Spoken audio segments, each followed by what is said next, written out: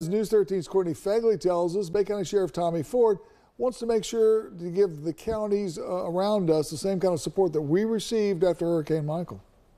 Bay County Sheriff's officials are preparing to head to Franklin County and assist in Hurricane Helene recovery efforts. We have a team of 20 deputies that are prepared to respond at first light tomorrow to Franklin County. Bay County Sheriff Tommy Ford is the chairman of the Florida Sheriff's Task Force. He's been working with sheriffs across the state to devise emergency responses to areas severely impacted by Helene. We are working those plans and have been all week to ensure that the sheriffs in these affected counties have the help that they need when this storm passes, and I anticipate that to be a massive response. The Bay County Sheriff's Emergency Response Team is leaving for Franklin County as soon as weather conditions allow, and they're making sure they come prepared. We're packing up all that equipment that we'll take over there. We'll need high water vehicles and ATVs and other equipment over there, as well as preparing those deputies to be self-sustained for 7 to 10 days. Sheriff Ford is getting a lot of practice at organizing hurricane response. He oversaw the efforts following Hurricanes Ian in Fort Myers in 2022,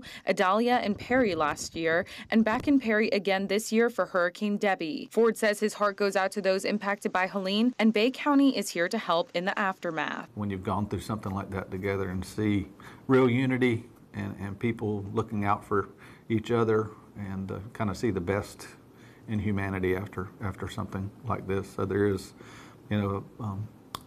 there is a rainbow in the middle of the storm. In Panama City, Courtney Fegley, News 13, Panhandle Strong.